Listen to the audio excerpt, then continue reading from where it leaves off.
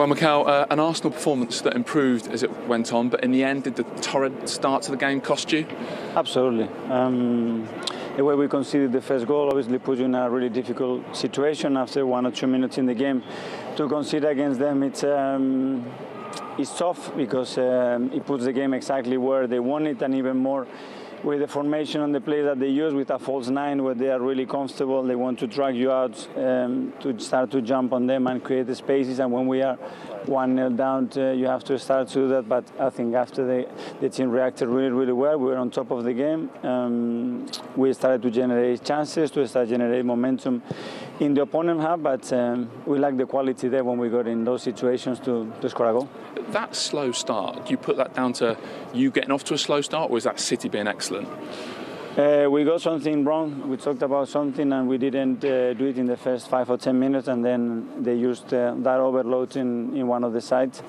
And still, it's a cross from Mahrez, you know where it's coming, and Sterling cannot head that ball in the middle of the goal.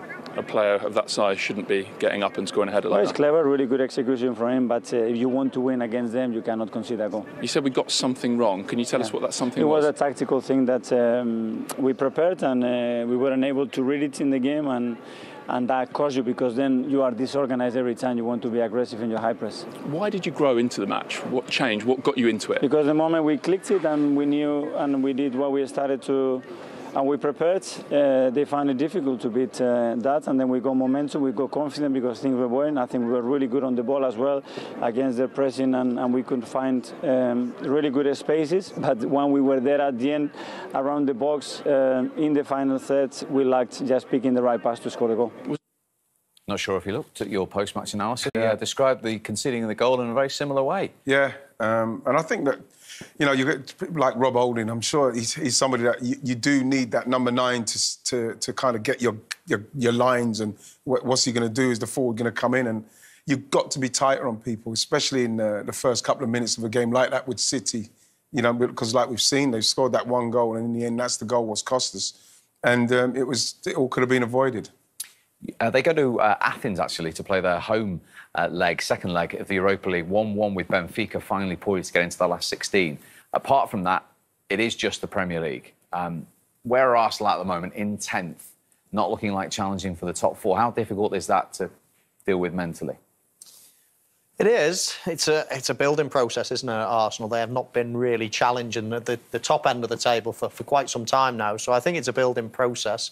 I think Arteta will get given plenty of time because I think that's what they need now. They've chopped and changed a couple of managers since Arsene Wenger. Now I think it's time to pin your colours to the mast in many ways. And I think they're going to do that with Arteta. Now it's going to take a little bit of time to get his ideas across.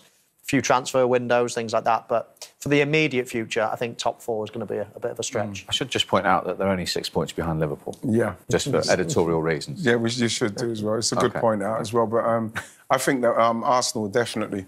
When you look a couple of months back, Arsenal were 15th. People were really worried about what was going on with Arsenal. And obviously, Saka, the emergence of Saka, Emil Smith-Rowe, and then, you know, the defensive work that he's done on that team has been brilliant, because when he came in, it needed doing. There's so much work needed to be done there. So the defensive work, I think, is something that he's put into place there. Arsenal are up there in respects of their defensive record at the moment. But again, it's going to come down to the creativity, the confidence. And like he said, they found a little bit of confidence in the game, but the last pass and the final ball wasn't good enough. But, you know, I think that's a good barometer to look to, like, gauge yourself by against the City side. So I won't think it's too disastrous. OK, talking of records, let's get the post-match thoughts of the Manchester City boss, Pep Guardiola. Well, Pep, it was a match that perhaps got harder as it went on. But firstly, what did you make of the way your team began the game? It was harder like we expect would be. So we won 1-0 at home, we suffered a lot. They make a man-to-man our build-up. It's not easy. Our long balls, okay, we're not the strongest teams to keep that balls. And after they follow in the middle, they equalize in the middle with 4 or 5 players. So it's difficult to play against Arsenal. Mikel is so difficult, but that's why I give incredible credit for this victory. So at the end, it's Arsenal away, it's Emirates. So we have what to expect. They're going to come here and win, and we need in that moment to win this type of game. So people think, 30 games in a row, 18 victories in a row, and looks easy. This is so difficult. Look in Europe, in Spain, in Germany, in Italy, all the teams draw points, and this consistency in the last month is, honestly, I didn't expect, because I'm really surprised, more than grateful for these players, what they are doing. But winning that period, these games 1-0, that is what we need to realize, and everything is so difficult. How pleased were you with the dominance in the early part of the match? Maybe Yeah, the first half an the hour? last 10-15 minutes was brilliant. Was wow, how good we are playing. Every action was simple. Every action was we didn't push the action. We didn't anticipate the action. The action came along through the passes, through the movements, in the right tempo.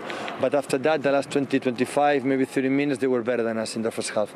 In the halftime, we adjust our pressing with Leno, and we won a lot of balls in that tempo. In the first half, we could not, especially on the left side, with Saka, Tierney, and Aubameyang create the 3-2 in this area, and we could not control it. The second half was better.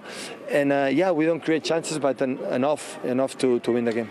You spoke about it before the game. Is that a case of Mikel Arteta knowing you well? No. Mikel knows everything. He's knowing me. He's so good. It's not because he's my friend or because today I beat him. I know him where we live. I know what he plans. I know what he works. He's so clever. So he's already one of the. I learned a lot watching his teams, and today I learned something. I can use it in the future. So it's not because we were together and know me. He knows everything about football. Well played. You won it on the back, really, of an electrifying start. What was the key to that start? I think we moved the ball well. Riyad was really aggressive in the first 5 minutes. Yeah, we kept the pressure on, and we got the goal early on. They're a good team. You can see how they've been on the Mikel. They play some good football, and you can see that we struggled at times with that. But we kept our composure, and grinded the result out. You got a goal in the second minute. You could actually have scored before that, and just after. Could have been a hat-trick in 5 minutes, couldn't it? I could have scored before that. There was a little chance before that, a little swing of the boot before that. Oh yeah. Missed the goal. Yeah. But the one I should have tucked away was the one when Kevin played me through. I've sat the guy down and hesitated a little bit, but happy to get the win. Gary Neville was very complimentary about the leap for your goal. Some effort that to get up above two centre-halves. Was that the key to it, the early leap? I'm 5'7.5". We kept our composure, and grinded the result out.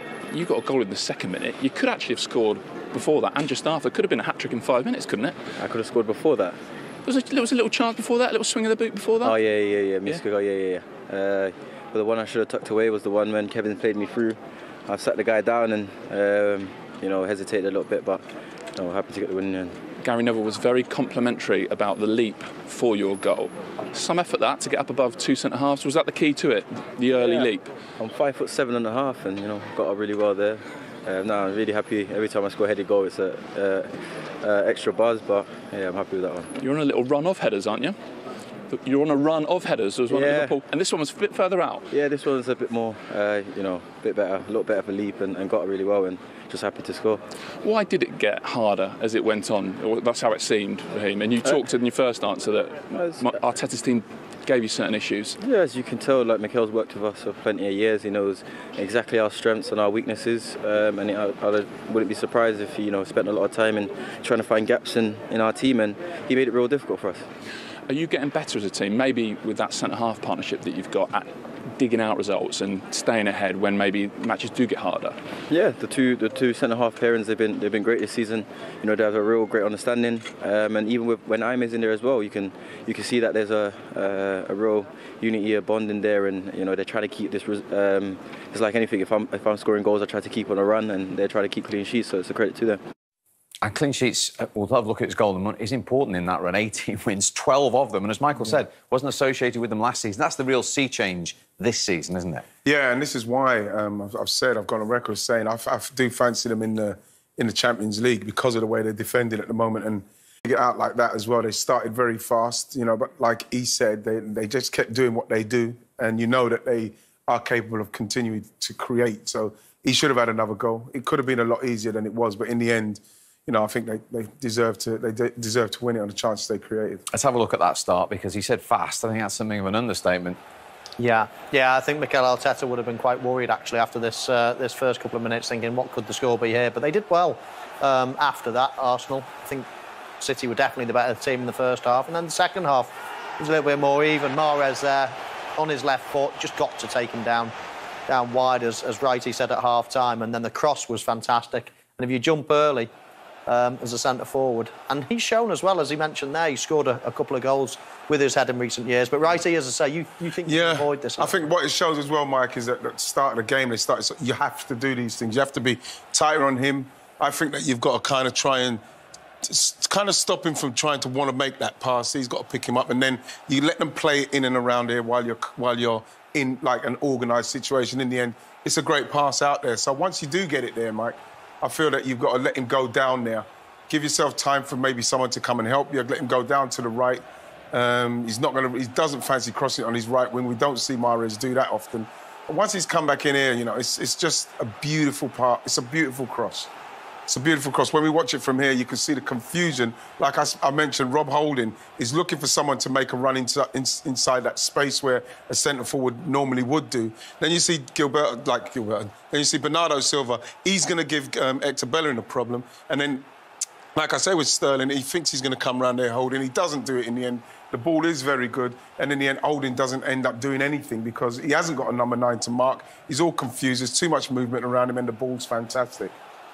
What about the leap, Michael? Fantastic leap. On the way down, I thought he got that as well, mate. You often see, don't you, with a player that's quick, the only reason they're quick is they're powerful. They can generate power. So anyone that's fast has got a good jump as well. That's basically what sprinting is. It's the ability to spring, to jump and to push off quickly. So no question about it. He's got a good spring, and when he wants to, he can head the ball. Yep. So as we've said, 1 goal enough. We talked about that clean sheet record. It's not just the defenders, who obviously we've spoken many times this season about Stones and Diaz, etc.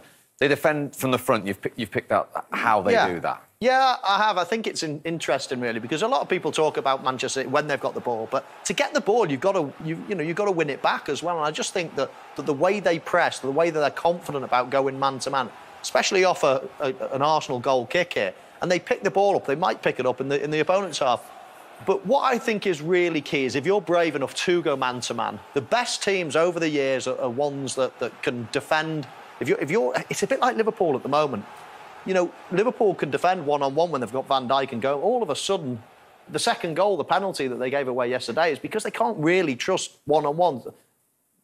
Phillips gets rolled and all of a sudden it's a goal. And I just think that City are so confident with their players at the back nowadays that they can actually go, right, 1 for 1 up there. We're all right. We're fine. We're as quick as the attackers. We're as strong. We can deal with this. Like a Vidic Ferdinand. Exactly. All the great teams, right, and you've been involved in some as well, they can defend man-to-man all over the place, especially at the back, and then that gives you confidence to go and nick the ball further up the field. To be honest, it's you just look at them now and they just look very good. You know, like Raheem Sterling mentioned about, you know, they started really well, but maybe because Mikel knows with spaces that they're trying to break down off, and they kind of like just carried on doing what they're doing, and it just looks very like ominous now the way they're playing. They don't look like they're going to get breached. Like I say, Arsenal 3 shots, 1 on target. It didn't look too threatening, but it was for me, I think, a little bit of an opportunity missed in respects of Arsenal having a go at them. You know, there were certain opportunities where Arsenal did win the ball back, but they didn't get into them quick enough. It wasn't intense enough. And I think that mixing up that 3 of Odegaard and Saka and who's the other? Odegaard, Saka, and Emma Smith-Rowe, I think they had something going. I thought it would have been brilliant to play them in a game like that. See how they get on against that kind of City side. All that does is build confidence, build momentum. In the end, he went with Pepe. It didn't work out for me today for Pepe. I didn't think it worked out for Odegaard in there as well, to be honest. But in the end, City were just too good. They were too good. Closed down spaces, couldn't break them down.